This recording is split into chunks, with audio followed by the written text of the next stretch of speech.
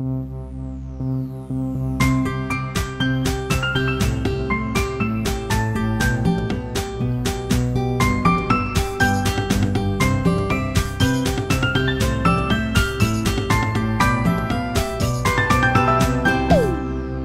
morning, grandchildren. Today is Monday, September 28th, 2015.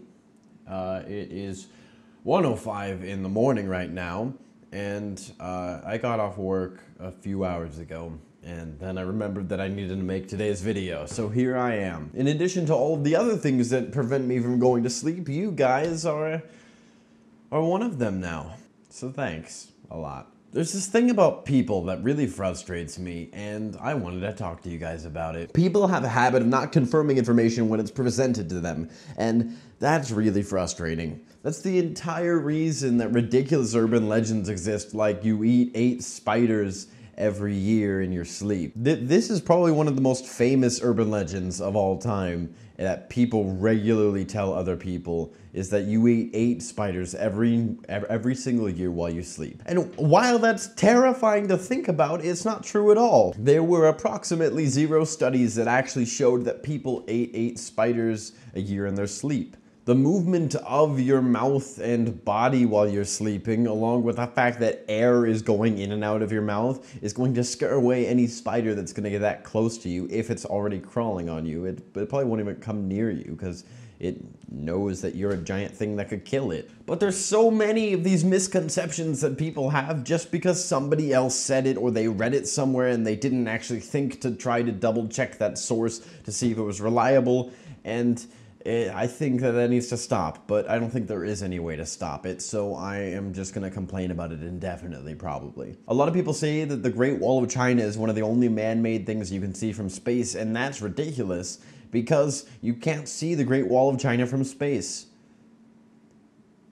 Obviously, if you have a satellite that zooms in on a picture far enough to the Earth, it can see pretty much anything. If I was standing outside my house while the satellite took the picture, then you could see me from space, I guess. But if you just, like, from a person's perspective, looked down from space at the Earth, you couldn't see the Great Wall of China. Another misconception that a lot of people have that's really frustrating me because I love movies is that you only use 10% of your brain. And there's so many movies that use this misconception and try to relay it as science to the general public, but the general public doesn't know enough about science or biology to actually know that it's completely ridiculous, and they just go along with it because they didn't double check what the movie said. Your brain is divided into all of these little parts that are doing their own thing. You have a specific part of your brain that works your nose and, like, interprets smell. You have certain part of your brain that processes audio input and it deciphers sound and is constantly working on listening to things around you, even if you're not trying to listen to something, just so it can tell you if something's wrong, like if someone's screaming. And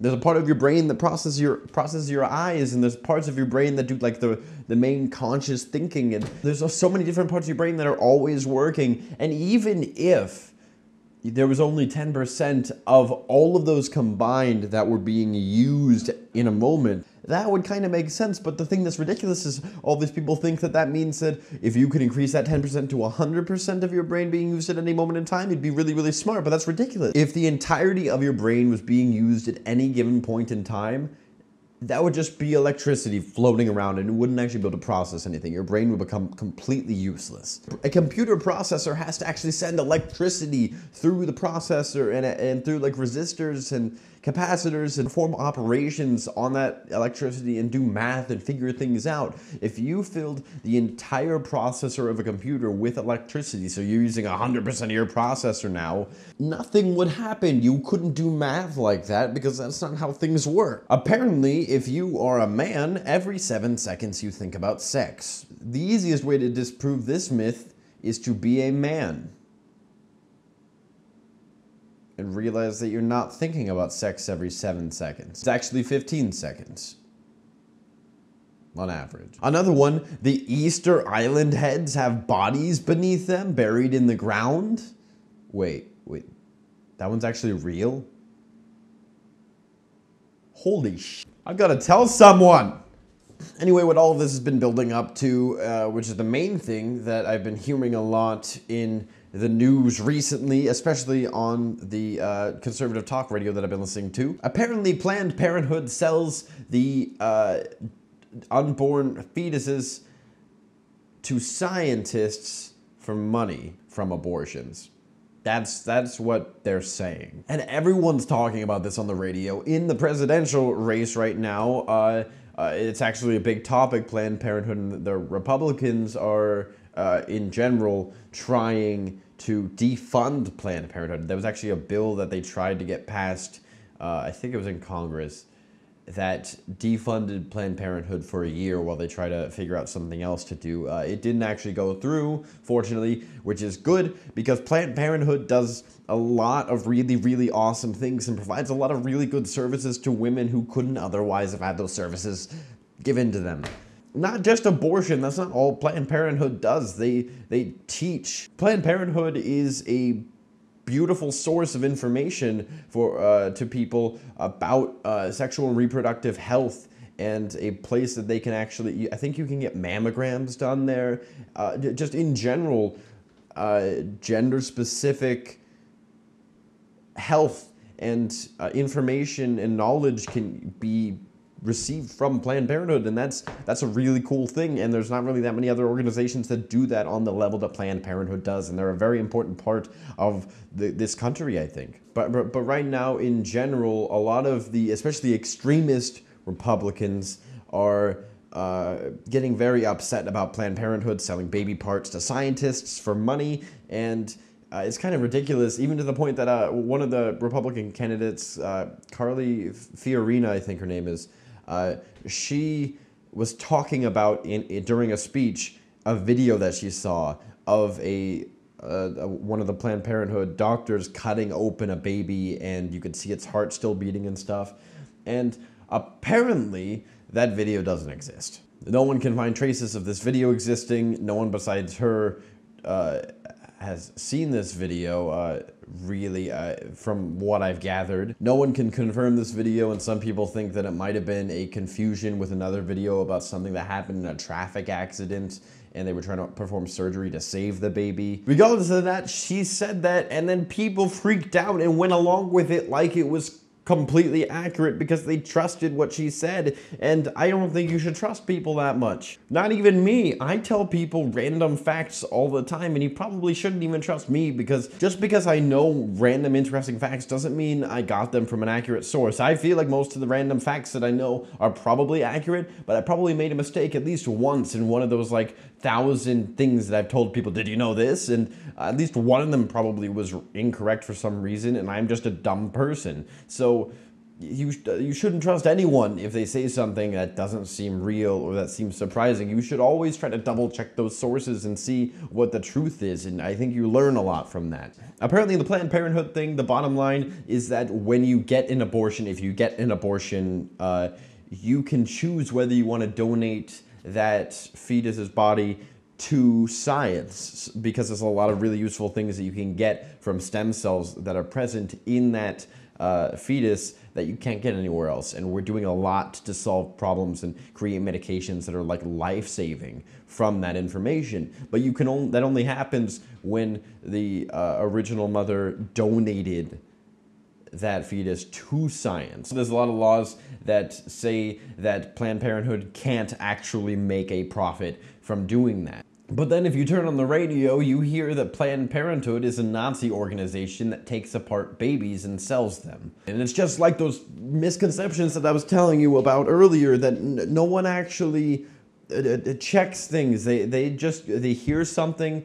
and then they repeat it. It's like that game of telephone that you play when you're a little kid, where of course by the time that you get through those 20 people, it's going to be something completely different, and that wouldn't happen the way that it does in everything like politics and the news, like it does right now, if people actually checked. What I'm trying to say is that when you hear something crazy that doesn't seem believable, or just something that somebody says that doesn't necessarily seem like it has to be true, don't just trust them regardless of who they are. Even the most brilliant people on this planet make mistakes, and it's very easy to misinterpret information regardless of who you are. And it doesn't matter who you're listening to, it's always good to fact check, even if that makes you look like an asshole for not believing them. If you're that worried about seeming like an asshole for fact checking somebody, If just after you do it, if they were right, give them a high five, and if they were wrong, give them a pity high five, I guess. But then to still tell them that it was wrong, and what the truth is. But give them a high five because it improves most situations. Another thing that I've always kind of hated that's similar in what it is those weird laws that you hear a lot, or at least I hear them a lot right now at this point in time. You hear just ridiculous stuff like in Nevada, if you are a man with facial hair, it's illegal to kiss a woman. Or in this place, it's illegal to go to the bathroom if the window is open. Or it's illegal to disrobe in front of a man's portrait. And while it's really fun to tell your friends all of these dumb laws that don't make any sense because the government's dumb and why do they do that, and that did you know that it's illegal to, if you're in Iowa, eat potatoes in a bathtub on Sundays? Like 90% of the time, those weird laws that you hear are completely inaccurate. And I was looking them up earlier and trying to actually find the places in the law that said that. I just found a bunch of weird laws, and I was trying to trace them back to the original actual context of that law, why it is the way that it is. And the two things that I found were that either A, they were completely made up and that nobody can find the source of where in the law it says that. Not even, I found this blog of a guy who is a lawyer, and he used like state-of-the-art law searching utilities to try to find the source of this one law, and it just didn't exist. There was the mustache one that I told you, that it's illegal to kiss a woman if you have a mustache, if you're a man.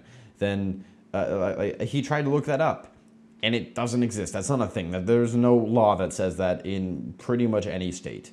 But everyone, that's a really popular one that people tell all the time. And it has no basis in reality whatsoever, but people don't fact check, so they don't know that the law doesn't actually say that. So that's really frustrating that people don't check that before they pass on information. But the other thing that I found out during that whole process is that trying to fact check stuff like that can actually turn out incredibly interesting. It turns out interesting when you find out that something wasn't made up, that something wasn't incorrect, that this thing was actually true, and then you try to find out why. Why is it that in this one place, I think it was somewhere near Los Angeles, but I don't remember, you're not allowed to wear a zoot suit legally? And that seems ridiculous. It's just a zoot suit.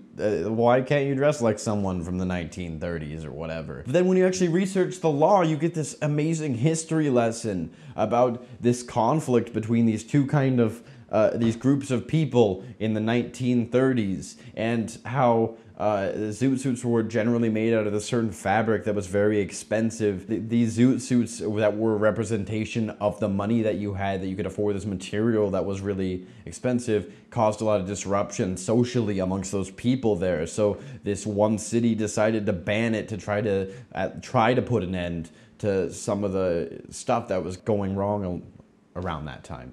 And reading that, it's crazy, like, wow, that was a real law, and it makes sense. It's not as ridiculous as the simple version that people say. It has historical backing to it. Anyway, it's getting kind of late, and I still have to edit this video, and it's the middle of the night, so I think I'm gonna go. But the bottom line is, regardless of whether it makes you not fun at parties if you constantly correct people about ridiculous misconceptions, and if you kind of look like a jerk for fact-checking people, it at least kind of combats the issue of people blindly trusting ridiculous information. Well, that's my rant for the day. If you guys see me anytime in the near me future, you present, we should argue about something political. Find something that we disagree on. And I'll tell you why I'm right.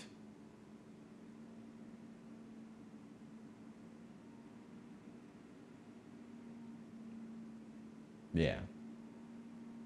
See you guys.